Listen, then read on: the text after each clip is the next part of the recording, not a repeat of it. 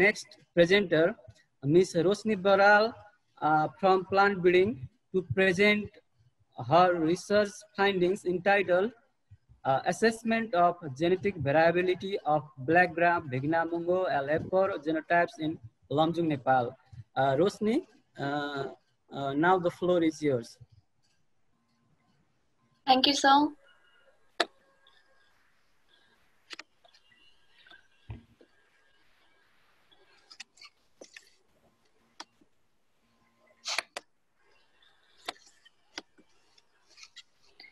So, am I visible and audible? Yeah. Can I start?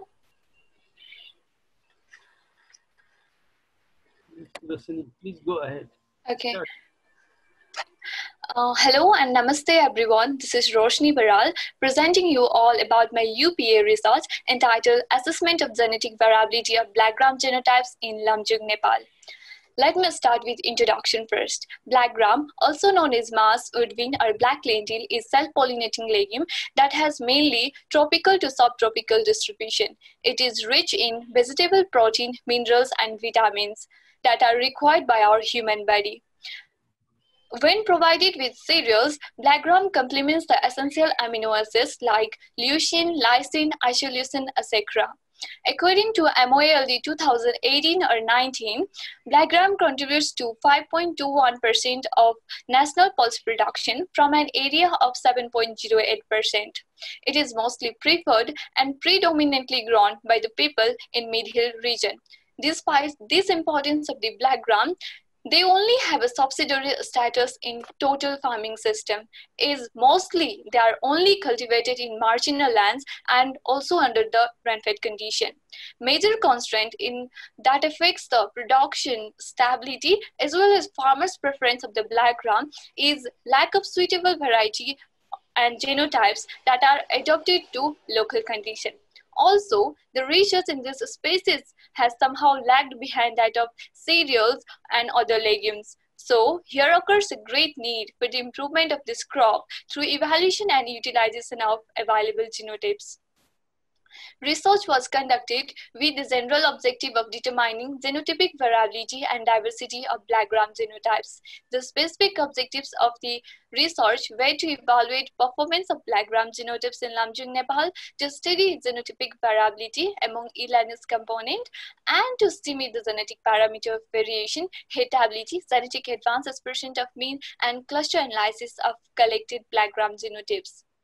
Literature were reviewed under following headings: genetic variability, heritability in broad sense, genetic advance, and cluster analysis. To talk about materials and method, research was conducted in research field of IIS Lamjung for the duration of around 4 months starting from 15th of July. Genotypes used in research are as shown in the screen, which were collected from National Grain Legume Research Program, Khajura Bake. To talk furthermore about the experiment in detail, these 10 genotypes were laid in RCVD with three replication. Each experimental plot was made of 4 meters square, which had 100 plants and planted with the crop geometry of 40 into 10 centimeter. The rate of fertilizer application was 20:40:20 NPK kg per hectare is suggested by NARC. Analysis of data was done through Excel 2016, RStudio version 3.6.2 and Minitab. Data were recorded for 12 quantitative traits as shown in the screen for the estimation of genetic parameters of variation: genotypic variance, phenotypic variance, genotypic coefficient of variance, phenotypic coefficient of variation, broad sense heritability, genetic advance as percent of mean, and cluster analysis were estimated from the data recorded. All the data were recorded from 10 randomly selected plants, leaving the border roads in each side. Moving into result and discussion, results showed significant differences among all the traits under study except for pods per plant, indicating existence of wide range of variability among the genotypes we studied. Result from mean comparison table showed that early maturing varieties were genotype with entry number 3 and 10, that is Khajura mass 1. Number of primary branches was less for the genotype with entry number 4. Number of pod-bearing peduncle was maximum for the genotype with entry number 10, that is Khajura mass 1. Early maturing varieties were genotype with entry number 3, 4, 5 and 10, that is Khajura mass 1. Pod length was maximum for the genotype with entry number 9, that is Sekhar 1. 100 seed weight was maximum for the genotype with entry number 4. Plant height was minimum for the genotype with entry number 3. And grain yield was found maximum for the genotype with entry number 8. But also genotype with entry number 2, 3, 5 and 7 were also found promising in case of grain yield. Variation, heritability and genetic advance results showed that phenotypic variance was higher than the genotypic variance for all the traits under study, indicating there were some kind of influence from the environment to all these traits.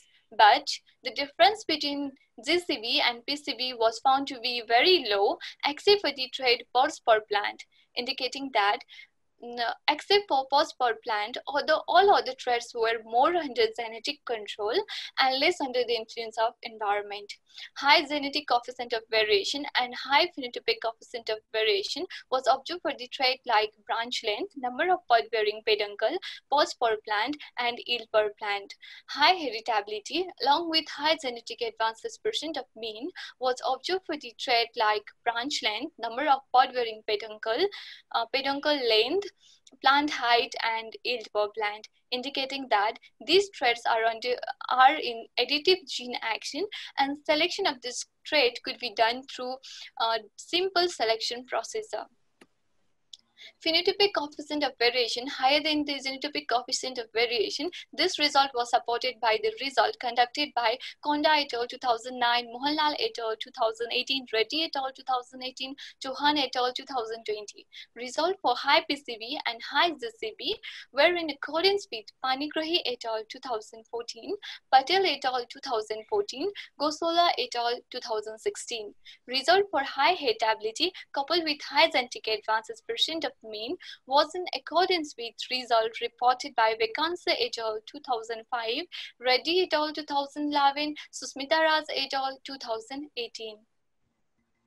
Cluster analysis was done through average linkage method. Result indicated sufficient variability among the genotypes, distinctly differentiating them into 3 different clusters. Cluster 1 was found to be largest, having 6 genotypes. Cluster 2 was found to be monogenotypic cluster, whereas cluster 3 was reported with 3 genotypes, as shown in the dendrogram. Intercluster distance between cluster 2 and cluster 3 was found to be maximum, indicating wider genetic variability. Table shows cluster mean value of different characters obtained from cluster analysis of black-gram genotypes, which indicated cluster 1 representing late flowering, late maturity, high branch length, high pod length, high seeds per pod and high plant height. Cluster 2 was noted with early maturity, early flowering, high peduncle length, high 1000 seed weight and high plant yield per plant. Cluster 3 was characterized with high number of primary branches, high number of pod-bearing peduncle, high number of pods per plant, early maturity, moderate flowering and moderate seeds per pod, 1000 seed weight and moderate yield per plant. To come into conclusion of my research, it was found that genotypes BLG006361, BLG00761, and Khajura mass 1 were found to be promising for yield and yield attributing traits in case of Lamjung environmental condition. So, these genotypes are suggested to be further evaluated in multi-locational trial. Further traits like number of pod-bearing peduncle and grain yield, these traits had high GCB, high heritability, and high genetic advances percent of mean.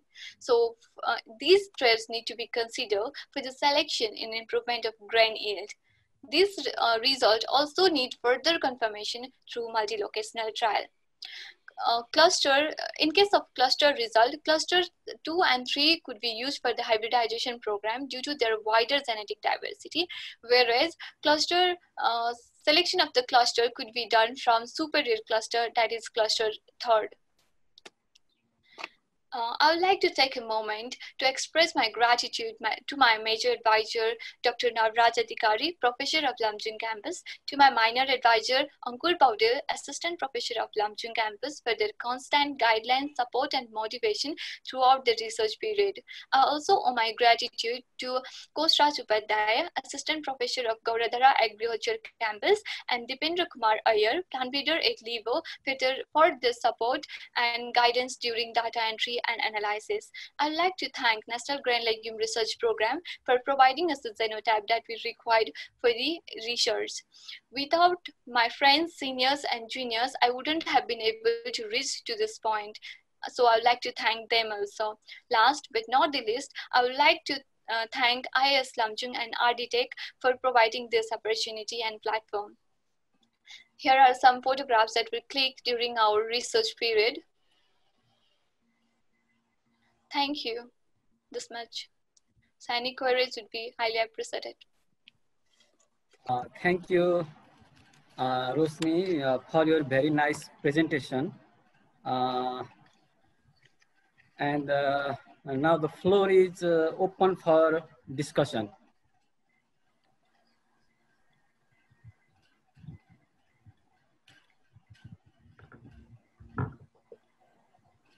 If anybody have questions from audience, please ask her. Okay, in the moment, in this gap, I want to express something about Rosni Baral. She did very well, and her presentation was outstanding. It type presentation.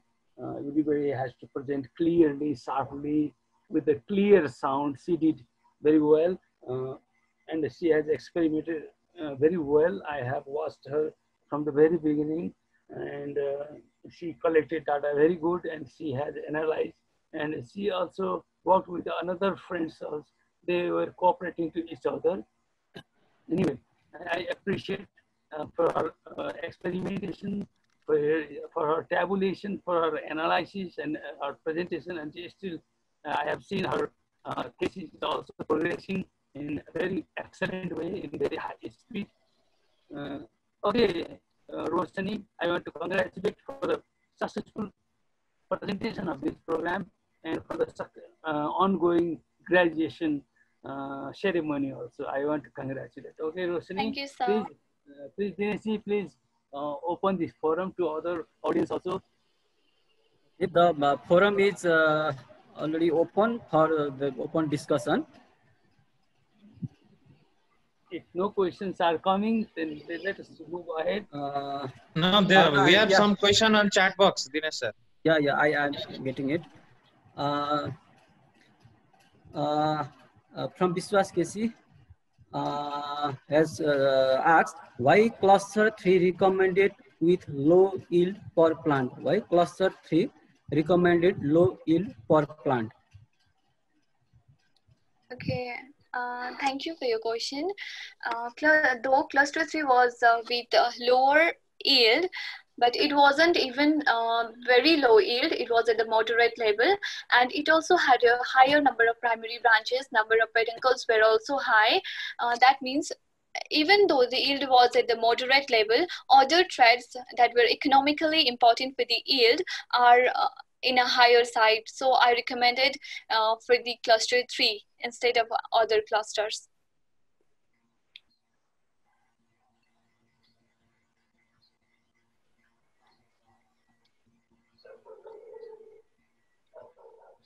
If there are no more questions, Dinesh sir. Yeah, I have one question. Okay, go on. Well presented, Rosni. Just wanted to know, it's actually not related to your presentation, but I just wanted you to inform all the juniors who are coming up for the UP that the major problems you faced during your research, if you could highlight that. That would be easier for other juniors to plan their research work back in Lamjung. Yes, sir. So thank you for the question, sir, and it would be my good opportunity to express about the research. It being enthusiastic about the research in breeding, we selected and we got No, opportunity. I just asked you what are the hurdles and problems you faced during your trials. Okay, thank you, sir. Major problem that we faced was monkeys. So they were so disaster in our research, and they affected our pods and other seeds during the harvesting time. It was a great challenge. And another was mouse around the field. There were a lot, and we had to choose and select or browse a lot of ideas to control the mice too. So they were the main challenging for the trial. And another was we had to stay in between the holidays, and so and do all the field work and harvesting, drying and tracing all works alone, and it was really a little difficult than other tasks. Thank you. Despite of all the challenge, you came up with this data and you did really good presentation. Congratulations. Thank you, sir. If there are no more questions, I have just a simple query. Rosni, please make me simply clear what is the difference between genotypes and variety? Variety is the released one that are available for the public use, but genotypes is not the one that we make available for the public or the use. After genotypes, after the several trials and different crossing overs, then only they are released as the varieties. Thank you, Rosni, for your very nice presentation.